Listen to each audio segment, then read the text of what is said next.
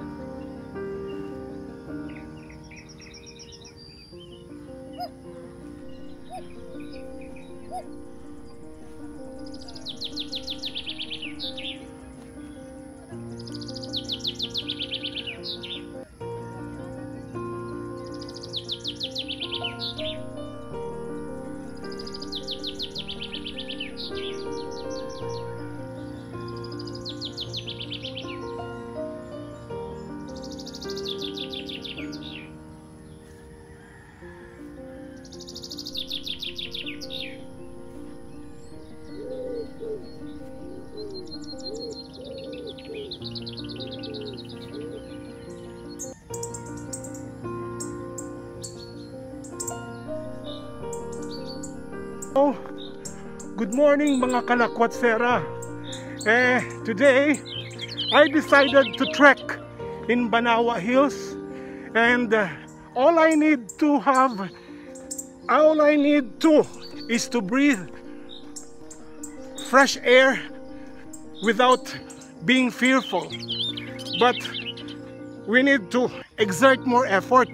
Hello, good morning mga kalakwatsera. Today I am in Banawa Hills in Celestial Garden, no?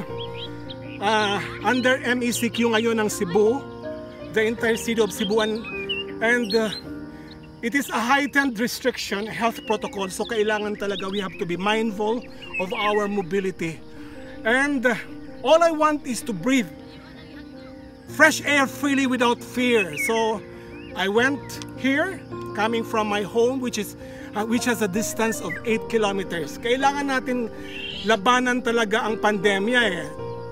We have to address our physicality, our health. Kailangan healthy by doing an active lifestyle, and of course, ang mental health natin.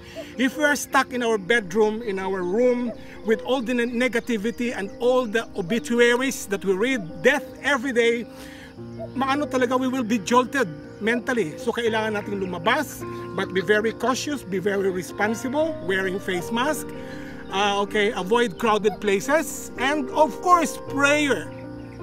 Prayer is a solace. So to my kalakwatsera, I am okay here in Cebu, and hopefully, and I'm praying that all that have been afflicted with the virus will heal, will recover, and all the families will be strong and be united to combat this virus, and hopefully the government will stop politicking and deliver what the Cebuanos deserve, a compassionate governance. Have a blessed day to each and every one of you.